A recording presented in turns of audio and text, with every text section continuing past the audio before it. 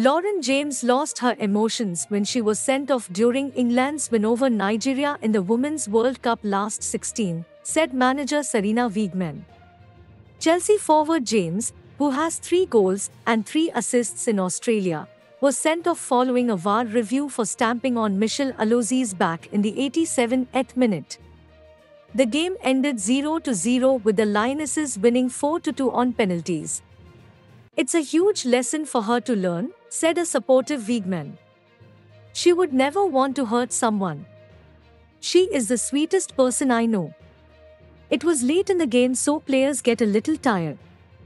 She is inexperienced on this stage and in a split second lost her emotions. It isn't something she did on purpose. She apologized and felt really bad."